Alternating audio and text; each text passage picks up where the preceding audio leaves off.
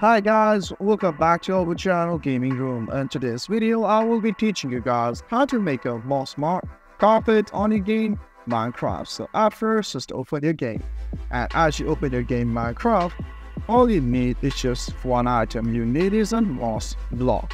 So as you have a moss block with you, just approach your crafting table and then right click on it. And as you right click on it, you can see this box where you can craft the item. So just select your moss block and just keep it like this. And as you keep it, you can see your moss carpet has been ready. Just select it, drag it, and then keep it on inventory so you can use it.